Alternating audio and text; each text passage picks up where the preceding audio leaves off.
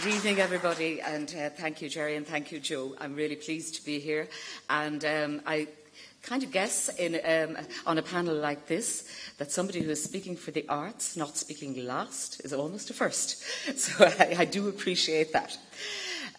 Art, I believe, gives a muscle to society that it doesn't get from anything else. We should pay attention to what history struggles to teach us, that each successive version of the future as it arrives was once considered unimaginable. Except that, buried back there in the narrative, there is always an artist who imagined it more or less as it turned out to be. That is why it is necessary for our society to invest in the imagination, the human power that enables us to make the great leap from the world we think we know into the world as it will be in all its mystery and surprise. Dig where you stand is an old Zen injunction, wise and useful. So, of course, our thinking must start from here, from the home place. But it cannot end here. An Irish poet can now expect to be read and published across the world in her original language and in translation. She may, like Evan Boland, spend part of her life abroad as a university teacher. Other artists work as writers in residence, artists in residence in far-flung places. They can certainly expect to give readings of their work anywhere from Bunbeg to Beijing. More than this, though, she and he will have readers all across the world by virtue of the explosive growth of social media. What is true of poets is true of all artists and writers. We live now in a world of complex and far-reaching interconnections. We must think of investment in the arts as providing a platform in Ireland for artists who will increasingly draw a world audience. Irish filmmakers, musicians, actors, painters, as well as our writers, are already making their way in this very cosmopolitan world of instant access, multiple presences that the technology makes possible. We can confidently expect that as yet unseen developments will further collapse distance insofar as the reach of art goes. It is literally impossible to calculate the reputational value that accrues to Ireland by virtue of our work in the arts. But it is possible to say it is already huge and will certainly grow into the future if the state keeps faith with its artists. We should be acutely aware that such globalisation has its dangers as well as its opportunities. And the principal one, from our point of view, is that we will risk breaking the ancient and vital connection between a people and its artists. The downgrading of investment in the arts that we have seen in recent years is perhaps a sign that government is not completely aware of the consequences of breaking that connection. Our task is to persuade them otherwise. The fact is, our artists have always been the awkward squad in the body politic, and it is this very awkwardness that makes them invaluable. Our artists bring us turbulence, liveliness, positive, creative unease. They challenge and provoke us. They take our common inheritance and they make it new. They draw on tradition in order to break away from it. They dare constantly to imagine what has not yet been imagined. They show us ourselves in all our rich and varied humanity, and they remind us constantly of who we really are, and more importantly, who we really want to be. It seems to me only common sense that a small and economically vulnerable society like ours should pay particular attention to nourishing and fostering the creative industries, industries that can be sustained indefinitely into the future while remaining based in Ireland, industries where the value-added component remains in Ireland. It seems to me equally a matter of common sense that what inspires and feeds into the creative industries sector is a healthy and vibrant arts community.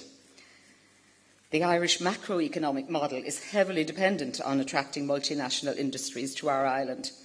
These industries are volatile, ruthless, and highly mobile. We can count on them remaining here only so long as they cannot make greater profits elsewhere. Last week at the National Economic Dialogue, Minister Noonan asked us to come up with suggestions for building capacity for the future in Ireland. I offer one modest response. There is a fantastic ability to build capacity in the arts, the creative industries, and in the production of ideas here in Ireland. It makes sense to develop a strategy for growth that draws heavily on these indigenous resources, on the imaginative capacities we have in abundance, on our still strong sense of mutual loyalty, above all, of loyalty to our home place, our home community.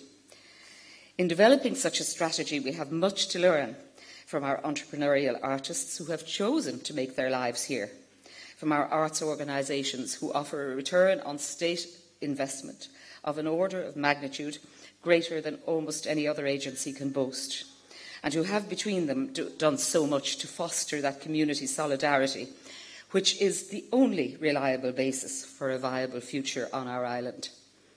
Our artists do not stand outside history in some kind of reserved sacred space. They are our families. They are with us. They are beside us, walking the same streets, suffering the same vicissitudes, laughing, dancing and suffering with us. The truth and the tenor of the times that we live through together will always mark the work of every artist, sometimes directly, sometimes at a slant, but all art, one way or another, comes out of a world we share. And of course, that world is also being shaped by the art it nurtures, encourages and produces. All art participates in history, in society, in the human condition, and all art contributes to shaping and challenging these. If Ireland over the next few decades is to grow and mature into an even more confident republic, a republic of values and of tolerance, we need to consider how best to ensure that the vital role that artists play in our lives is protected and is provided for. If we fail to provide a home for our next generation of artists, a society and a context where their work is appreciated, where they can make a living, where they are valued as an integral, vital element in our growth and life as a people, then we will lose them to a wider world that will more than happily accommodate them, and we will be vastly the poorer for that loss. We are all in favour of travel, for making ourselves actively open to other traditions, other sources of inspiration, and our Irish artists are already living valued and admired presences in other places, in other traditions. And of course, this is a two-way process. Japanese, Greek, Russian, American artists equally have access to our traditions, to the rich depths of our cultural inheritance and living practice. Nevertheless, and this isn't really a paradox, even though it seems like one, we cannot be at home in the wider world if we are not first at home in our own place. I passionately wish that in the near future, as we leave this crossroads, Ireland will make a deep and principled commitment to our artists in all disciplines, the emerging, the established and the yet to emerge. I particularly desire that we make a thoroughgoing commitment to the work that will inevitably come from the rich fusion of Irish and immigrant cultures that is already happening on our island. I hope that we become a republic animated by the classical values of liberty, equality, fraternity and sorority, and that to these guiding precepts we add the value of the imagination. We declare and enact our deepest humanity, our sense of history, of community, in acts of the imagination.